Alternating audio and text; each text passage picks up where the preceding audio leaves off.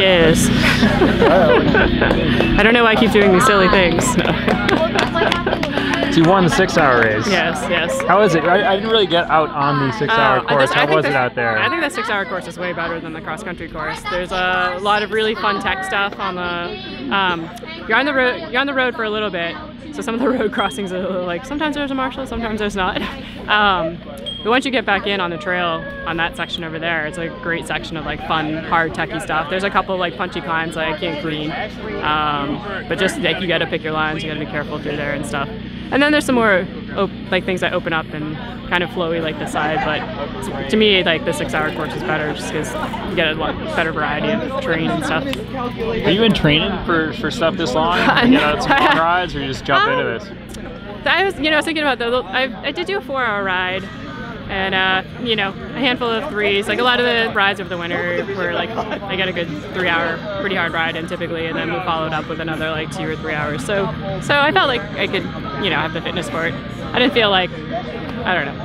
Everyone knows me from doing 100-milers, and I haven't done it for a while, so people think I still have 100-miler fitness. I'm like, I don't have that anymore. But get that for life. It just stays in you. Yeah, I mean, I think you know how to handle feeling like crap, or or just you know how to mentally kind of get through it, and you know the little kind of tricks or things you need to do to keep yourself going. How bad did you feel out there today?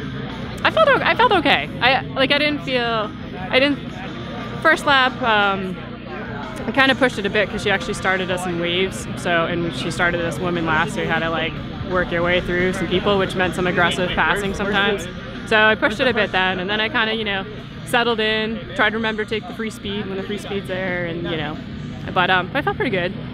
Say free speed? Free speed, like when you're like cresting a hill and like no. Is it that kind of bike race? Shh, no, no.